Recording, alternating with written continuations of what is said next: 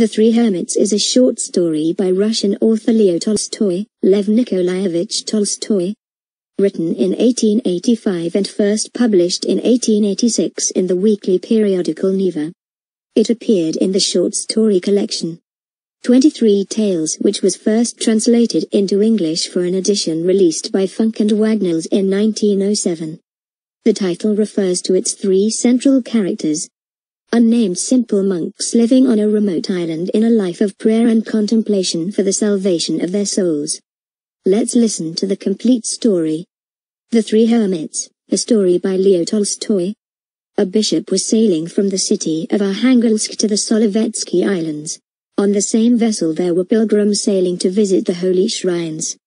The wind was favorable, the weather fair, the sea smooth. The pilgrims.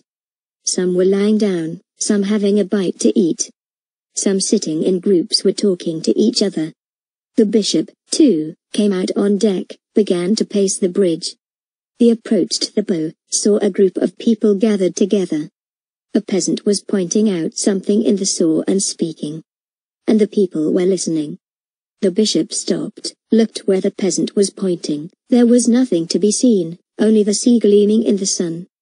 The bishop came closer, and began to listen. The peasant saw the bishop, took off his cap and fell silent. The people also saw the bishop, also took off their caps, and paid their respects. "Don't mind me, friends," said the bishop. "I have also come to hear what you, good man, are telling them." "This fisherman was telling us about the hermits," said one merchant who was bolder than the others. "What about the hermits?" asked the bishop, camped up to the rail and sat down on a box. "Tell me, too. I'll listen. What were you pointing at?" "Why, that little island you can just make out," said the peasant and pointed forward to starboard. "On that very island the hermits live, and seek salvation." "But where is the island?" asked the bishop. "Here, please look in line with my hand. See that good? Just a bit to the left of it, below, showing like a thin streak." The bishop looked and looked, the water rippled in the sun. And, for want of practice, he could see nothing. "I cannot see it," he said. "So what kind of hermits live on that island?" "Godly men," answered the peasant. "I had heard of them long ago, but never chanced to see them, and then the summer before last I saw them myself." And the fisherman began to recount once more how he had gone out fishing, and how he had run aground on that island and didn't know himself where he was. In the morning he wandered off and came upon an earth hut and saw a hermit by the earth hut. And then two more came out, they fed and dried him and helped him repair his boat. "And what do they look like?" asked the bishop. "One of them tiny, bent, quite ancient, in an old little cassock. Must be more than 100 years old, the grey hairs in his beard turning green already. But he keeps smiling and is bright as an angel from heaven. Another, a little taller, also old, in a torn coat, his beard broad, yellowish white, but he is a powerful man, he turned my boat over like a tub. I didn't have a chance to lend him a hand, also joyous. And the third is tall, his beard long, down to his knees and white as a blue kite, himself gloomy, eyebrows hanging over his eyes. And all naked, only girded with a piece of sacking." "What did they talk about with you?" asked the bishop. "They did everything mostly silently, and they don't talk much to one another. But one looks up and the other understands him. I began to ask the tall one whether they had been living there long. He frowned, began to say something, seemed to get angry. But the little ancient one at once took him by the hand, smiled, and the big one fell silent. The ancient one just said, 'Have mercy on us,' and smiled. While the peasant spoke, the vessel drew still nearer to the island. 'Now you can really see it,' said the merchant. 'Be so good as to look, your lordship,' he said, pointing. The bishop looked, and indeed he saw a black streak the little island. After looking for a while, the bishop went away from the boat to the stern and approached the helmsman. "What is this little island here?" "It's nameless. There are many of them here." "Is it true what they say, that some hermits seek salvation there?" "So they say, your lordship, but I don't know if it's true. Some fishermen, they say, have seen them. It may be just idle talk. I should like to land on that island, To see the hermits, said the bishop. How can this be done? The ship cannot come near, said the helmsman. You can come near in a boat though, but the captain must be asked. They called the captain. I should like to have a look at those hermits, said the bishop. Can't you row me over? The captain tried to talk him out of it. It could be done, but we would waste a lot of time, and if I may mention it to your lordship, they are not worth looking at. I have heard from people that these are foolish old men who live there. They understand nothing and can say nothing, like some kind of fish in the sea. I want to, said the bishop. I'll pay for the trouble, take me there. There was nothing to be done, the shipman gave orders, and sails were trimmed. The helmsman turned the ship, and they sailed toward the island. A chair was brought to the bow for the bishop. He sat down and watched, and all the people gathered at a bow, all looking at the little rocks on the island and pointing out the earth hut. And the captain brought out the spyglass, looked through it, handed it to the bishop. True enough, he said, there on the shore, a bit to the right of the large rock, there are 3 men standing. The bishop looked through the glass, trained it in the right direction. True enough, there were 3 of them standing there. One tall, another a little shorter, and the third quite small. They were standing on the shore, holding hands. The captain went up to the bishop. Here, your lordship, the ship must stop. If you so wish. You can go on in a boat, while we stand here at anchor. At once they let out the cable, cast anchor, furled the sail. The ship jerked and shook.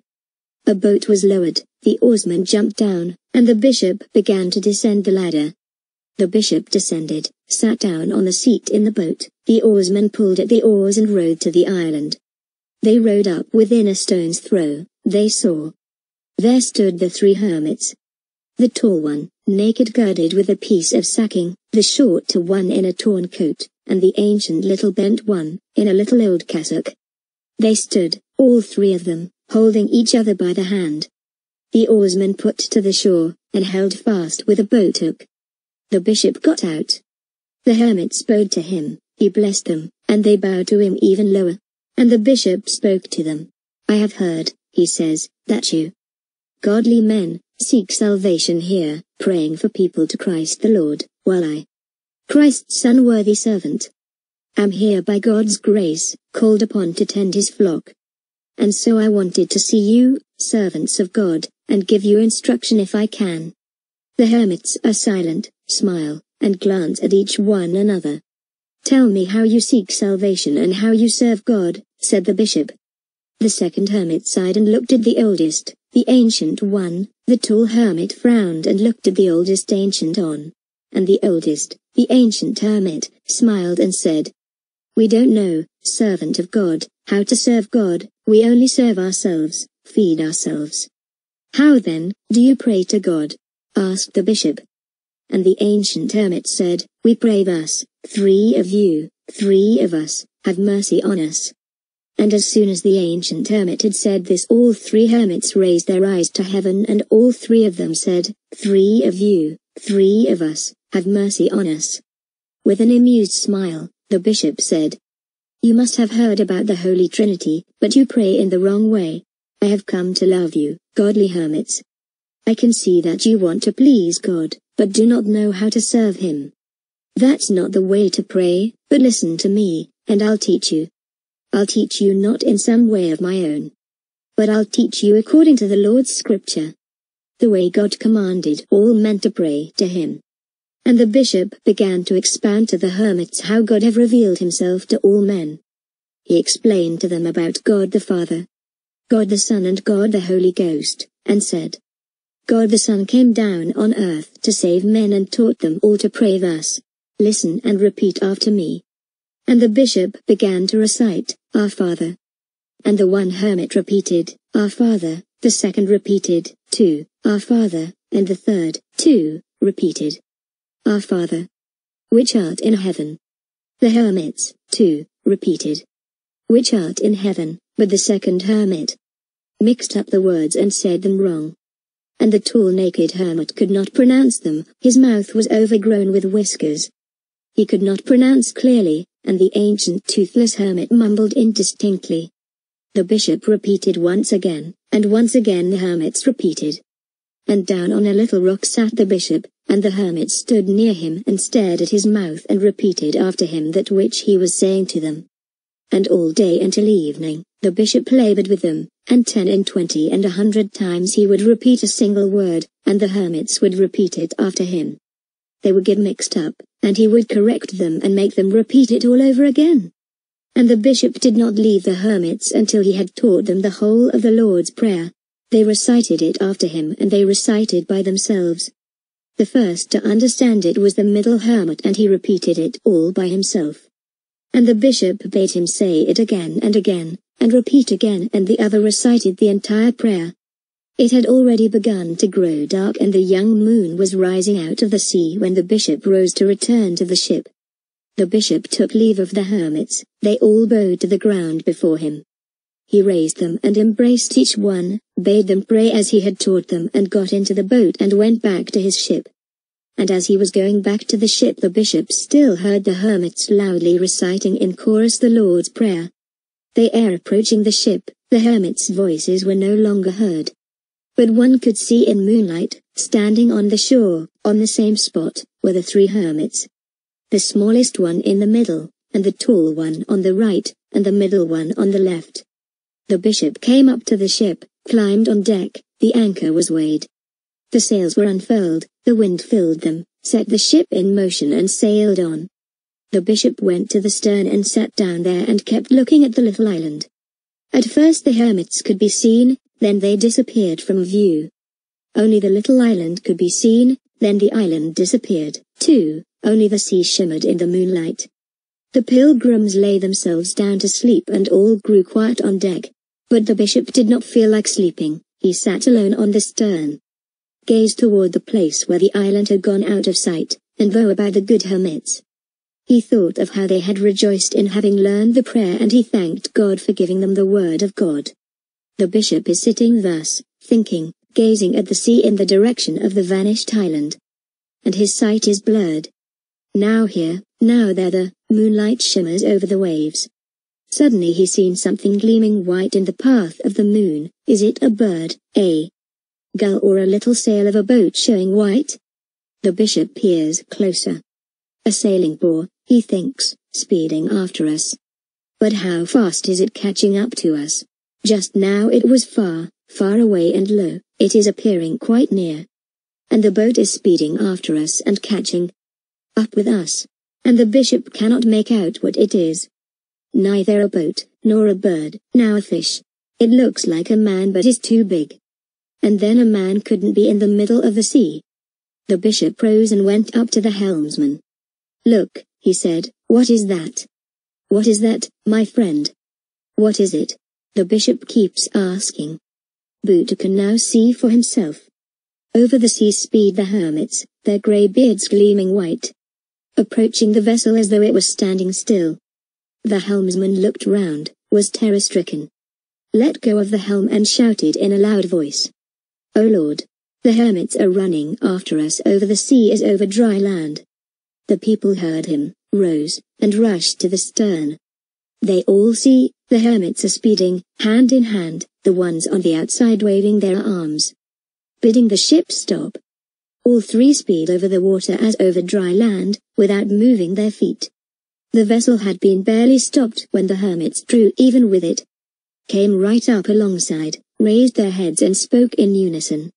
We have forgotten, servant of God, we have forgotten your teaching. As long as we kept reciting it, we remembered it. We stopped reciting for an hour, one word escaped us, and we forgot, everything fell apart. We don't remember anything. Teach us again. The bishop crossed himself, leaned over the side to the hermits and said, Your prayer, too, reaches God, godly hermits. And the bishop bowed to the ground before the hermits. And the hermits stopped, turned and went back over the sea. And until morning, a radiance shone in the direction in which the hermits had disappeared. End of the story. Thank you. Thank you.